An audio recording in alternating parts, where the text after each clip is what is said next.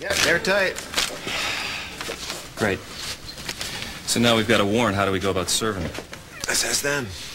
Hey, you know, they work great together. Who? Who? I know I'm talking. I hear my voice. Castilla and your wife, that's who. Yeah, of course they work great together. I mean, we all do.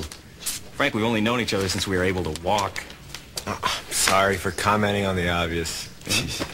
You know, the obvious doesn't need to be pointed out, huh? Yeah. Sorry, I didn't mean to hit a nerve or anything. Hey, Jody's the best, right? I mean, you can understand why Castilla would want her on the Santa Barbara PD, right? Well, you didn't exactly have to twist her arm. I mean, she was pretty anxious to get here. Yeah, I'll bet. Well, it might be. Just think about it, right?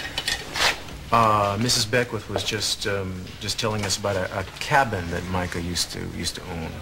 He used to take Mariah and Abby there. I've been racking my brain, but I can't remember where it was. Well, that's okay. We'll just do a title search.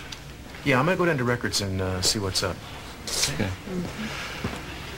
Mrs. Beckwith, let me ask you a question. How did Aurora react when she found out that her father was back? Was she happy? Frightened? How do you think? She was terrified.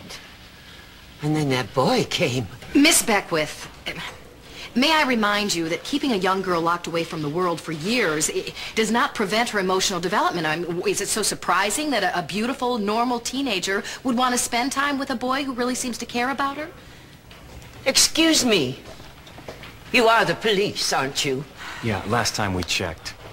I am here telling you that my granddaughter has been abducted.